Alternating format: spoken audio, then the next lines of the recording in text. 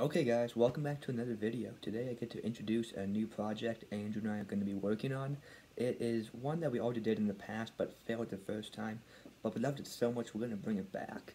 It is an underwater ROV.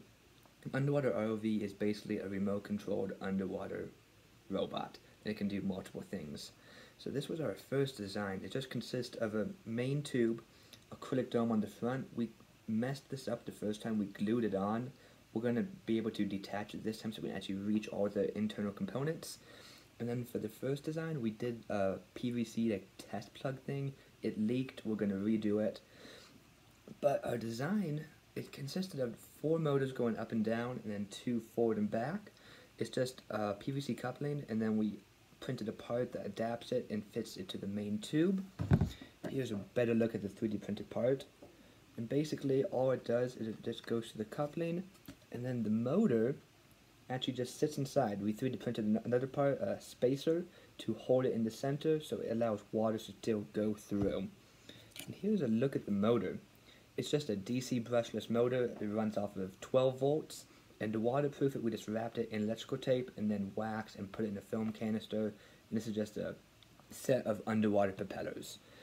So the whole thing is controlled through one Ethernet wire going down to it. We have Ethernet to USB to hook up to the laptop, and then on the ROV side we have an Ethernet to USB.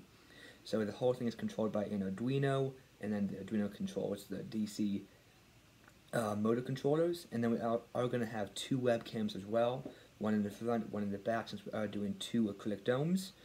And here is the actual motor controller. They are a 2 amp, so plenty of power because ours are only 500 milliamps. And then here is the dome actually.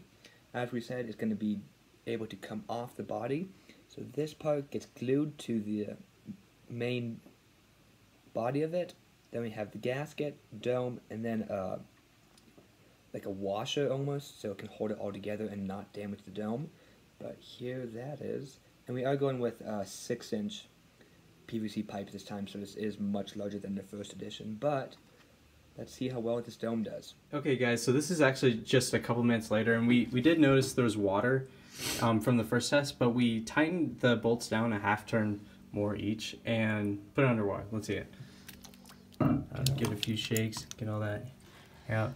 And we actually aren't seeing any more air escaping, so I guess we just hadn't tightened them down enough. And these 3D printed parts, like the top ring, actually is kind of dented. So after we print a new one, I think we're actually golden on this. So yeah, let's see, nothing in there besides the first test water. But yeah, so it's looking pretty good so far. Okay, so here's actually the motor controller hooked up to the motor. I currently just tape on a napkin to the back so you can actually see the air moving. So as you can see, I just have it going forward and back right now. But now it's pushing the air that way, and now it's actually sucking the air back in. But yeah, there's just a quick setup of it. And then there's a look at the code. It's literally just on, forward, and back. So. Okay, I hope you guys enjoyed the video. I just wanted to say that this is not going to be replacing the main sub. We're still working on that. This is just a side project for me and Andrew. But yeah, hope you enjoyed. Make sure to like and subscribe. We'll see you next week with another sub update.